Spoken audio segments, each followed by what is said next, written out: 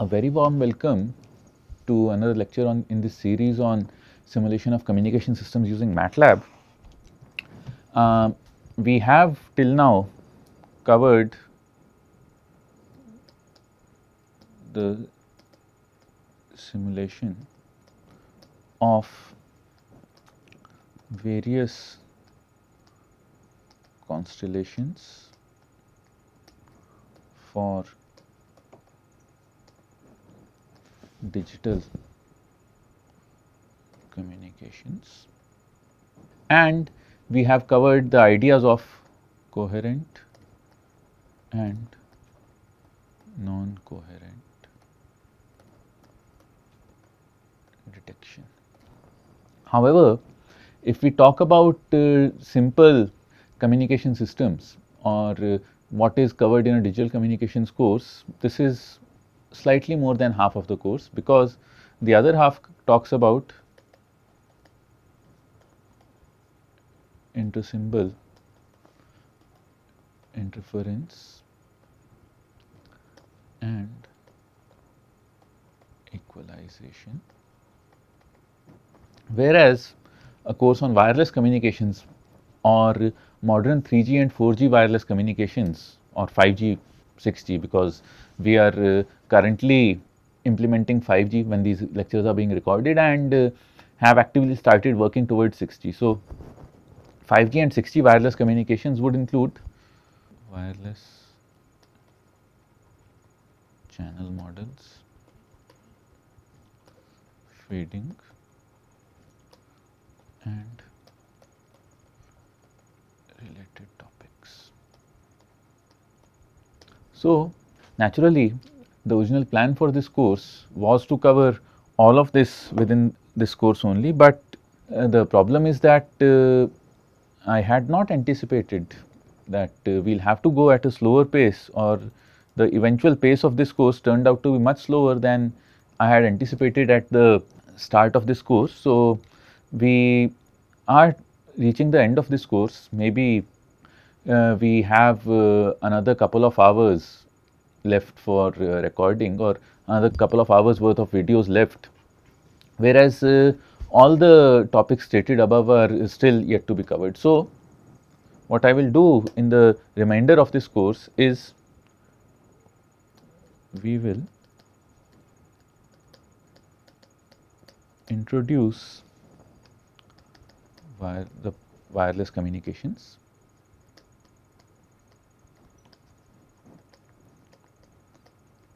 and the wireless channel models. We will look at basic simulation examples for wireless channel models. Look at basic simulation examples for wireless channel models, such as the Rayleigh fading channel,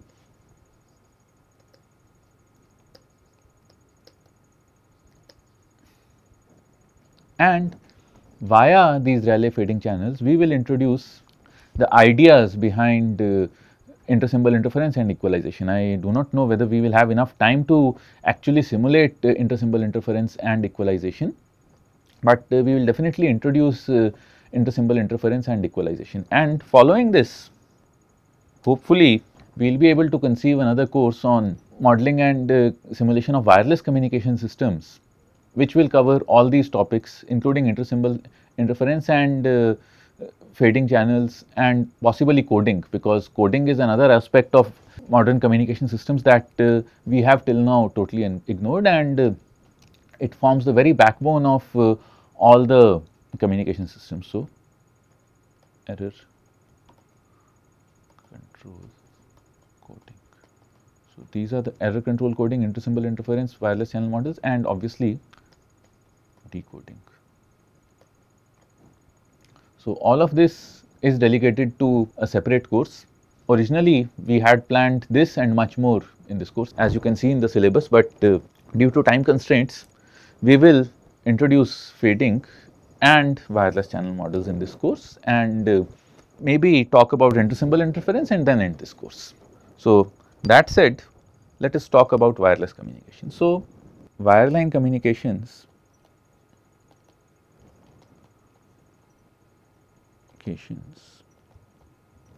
are modeled well using AWGN or additive white Gaussian noise channels, because in wireline communications there is a transmitter and there is a receiver.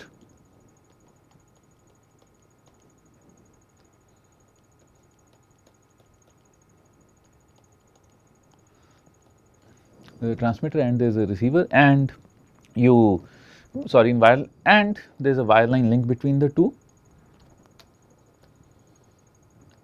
and going from one to the other is a simple, or you have a deterministic channel, mostly a deterministic channel between the two, and you can find out what is the channel and you can reduce it to an AWGN channel. Mostly this is the case, but in case of a wireless communication system there are two forms of wireless communication, or mostly talk about in wireless systems there are two forms of wireless channels. So, we have to appreciate one thing,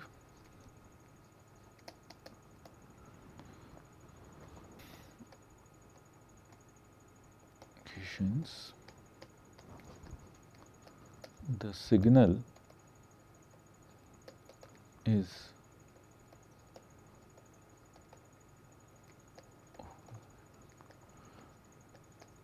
electromagnetic waves.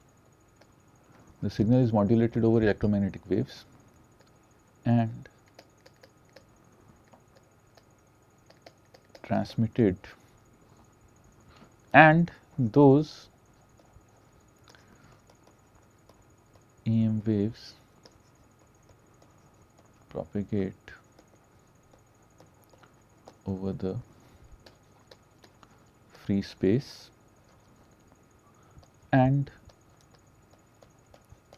detected by a receive antenna, that feeds them to the processing unit for signal detection. Fine. This is what is there. Now, wireless communication systems, you can see wireless communication systems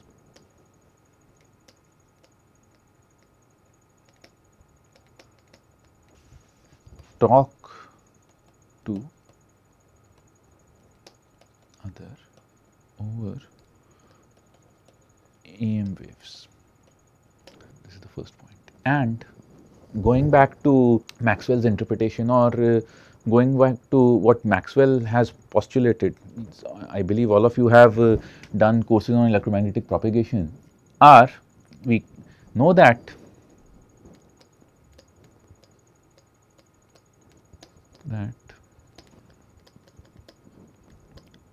waves are like light, or electromagnetic waves behave like light. You can say that electromagnetic waves are light, yes, that is true, but light at lower wavelengths. Electromagnetic waves behaves like light at lower wavelength. What is the consequence of this lower wavelengths? We will come to that. So, the first thing is, so then we have a couple of questions. How do, so the question, we communicate using So, in order to get an intuitive feeling of how do we communicate using light, think of simple means. You might have seen this in movies, or you might have seen this that take a so simple way is that you take light and have light and you turn the light source on and off repeatedly, and someone will notice you, right? So, consider that you are in a movie, you have been kidnapped by the bad guys, and they have put you in a room, and there is a light switch. You turn the light switch on and off and on and off, and someone will notice and come and rescue you. That's how movie logic works. If it's a spy movie from the 70s, then you would talk to them in Morse code. So, if it is a spy movie from the 70s, then you would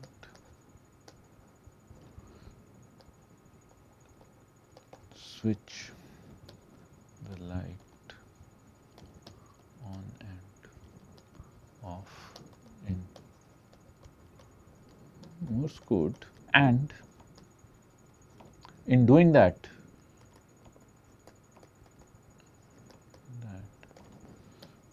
you will convey important information like the name of the boss, the hideout, the license plate number of all the cars involved, etc. You can Morse code in movies could carry infinite amount of information, but that's not true anyway. So now, just this is an example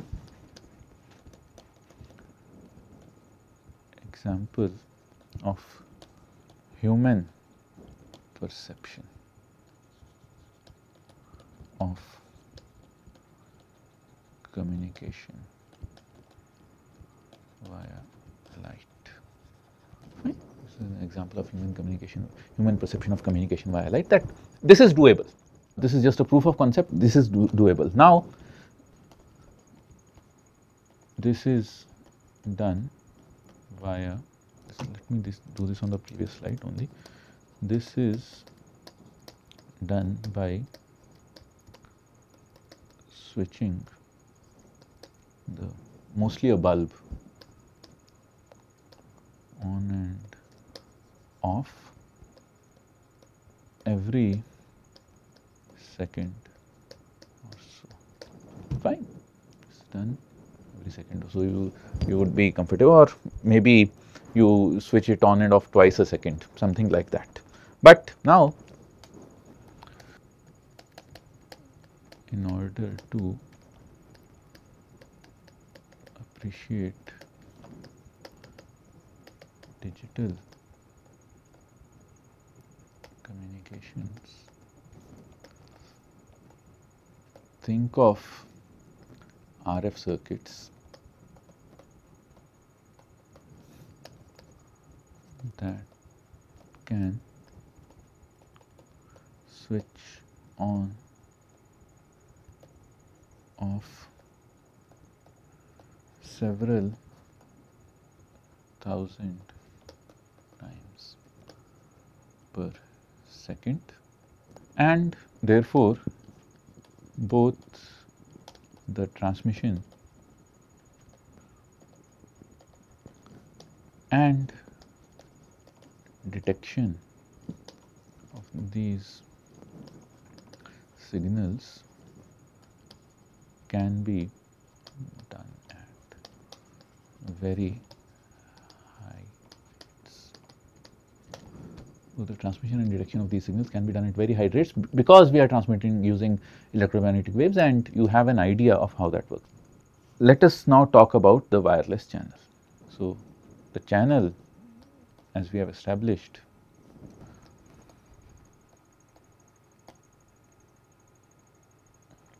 source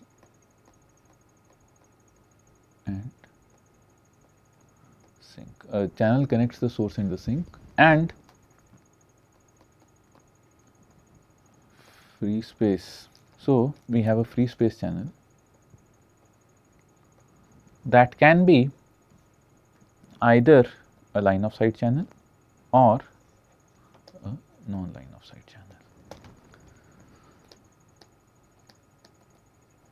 Sight, non sight. So, in a line of sight channel, here the transmitter and the receiver are able to see each other. The transmitter and the receiver are able to see each other, and they lie within each other's line of sight. That is a line of sight channel. In a non line of sight channel, there is no, so like you are in front of a bulb, you can see the bulb, so there is a direct line of sight between the bulb and you. You see the sun, you don't look at the sun please.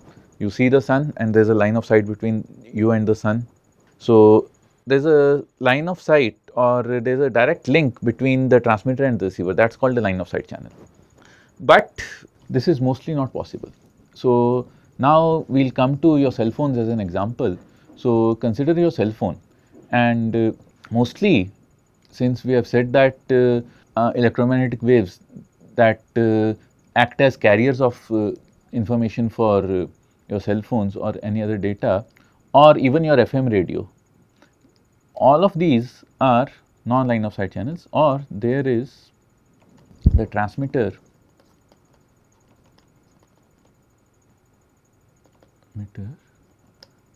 and the receiver do not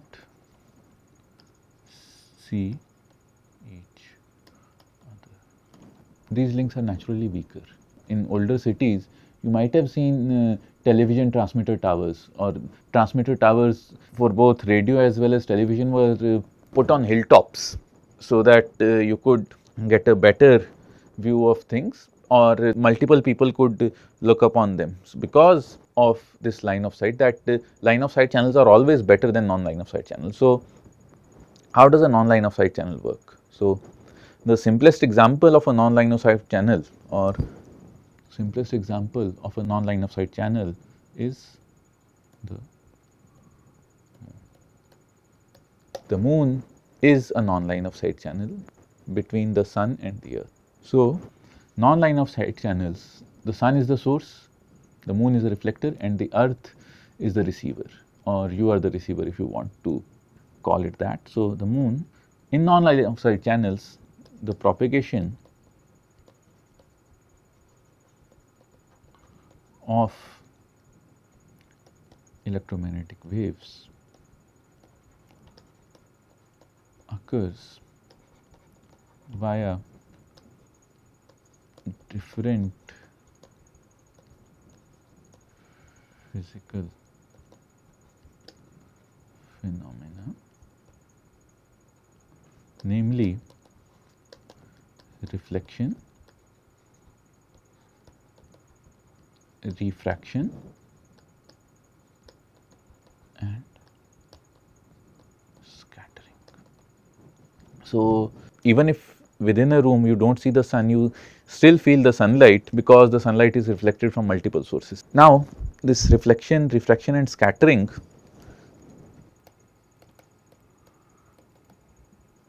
is important, or actually diffraction is also an important part. Diffraction is also, so why is diffraction important? So,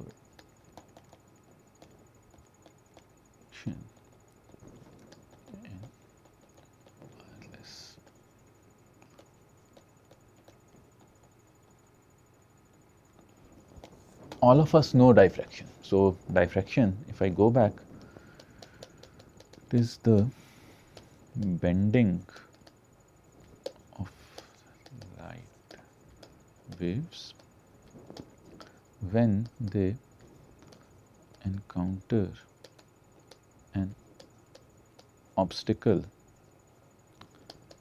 that is of the order of their wavelength, right. This is diffraction when they encounter an obstacle that is of the order of their wavelength. Now, that said, what do we mean that so for visible light, diffraction is rarely observed because the wavelength of visible light is a few hundred nanometers at most. Visible light, the wavelength is of the order of a few hundred nanometers at most. So, the phenomena of diffraction is rarely observed, but for communication signals,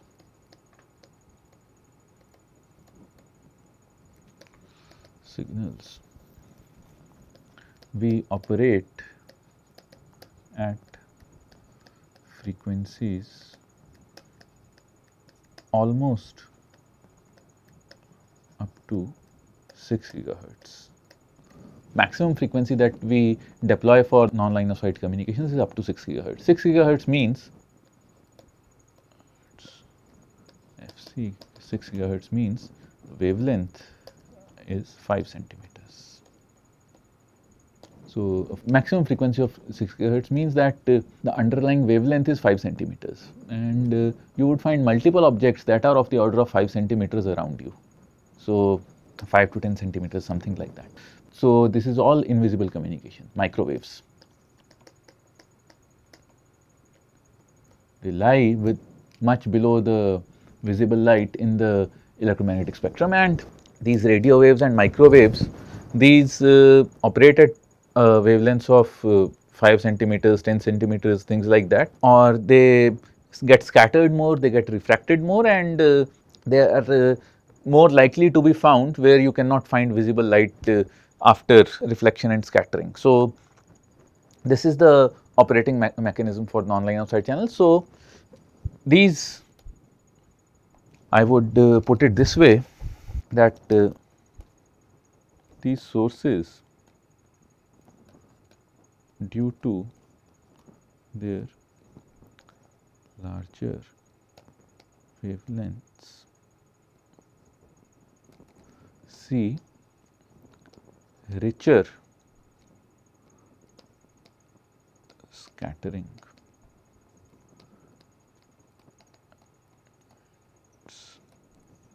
These see richer scattering environments as compared to visible light, and hence are better suited for wireless communication or better suited for non-line of sight channels because they see rich scattering.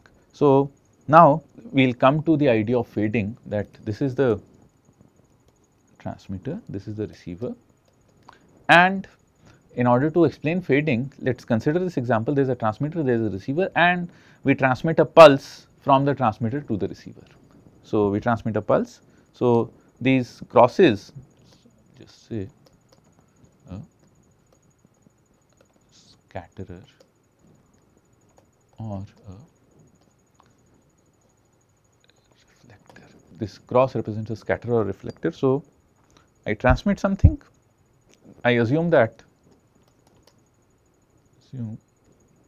though you can see that in the representation they are just opposite to each other, but I assume that there exists no direct line of sight between the transmitter and the receiver.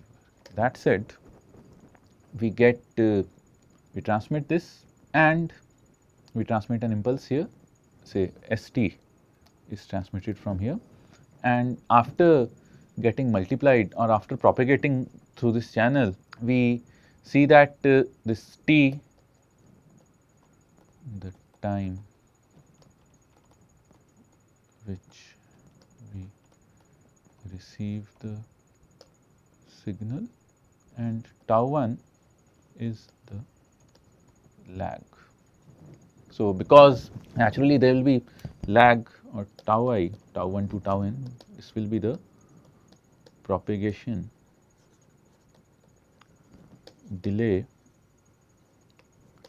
due to the ith scatterer, and Hi is the channel coefficient with which the ith scatterer will multiply. So, please note that the ith scatterer can be any random thing, it is not a reflector. So, the ith scatterer will have its own reflection properties, it will have its own transmission properties, and it will introduce a delay, plus it will depend on the size, mainly electromagnetic propagation. So, I will not go into the details, but H1 you can say is kind of, H1 encompasses the propagation loss from the source to the scatterer and from the source and from the scatterer to the receiver, plus it encompasses the reflection coefficient of the scatterer. So, H1 best treated as a random number or something random.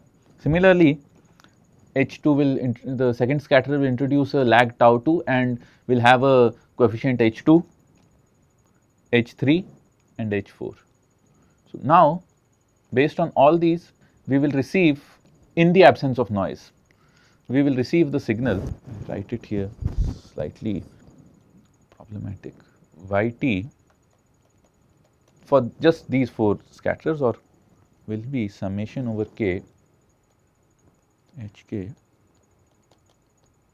tau k s, this beast.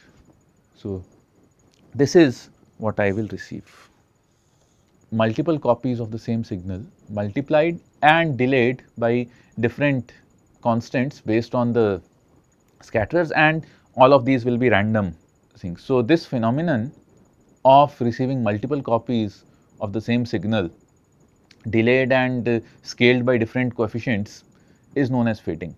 How do we deal with this will be the topic of the next lecture, and this is a preview of what is coming in the next lecture. We will talk about this later. Thank you.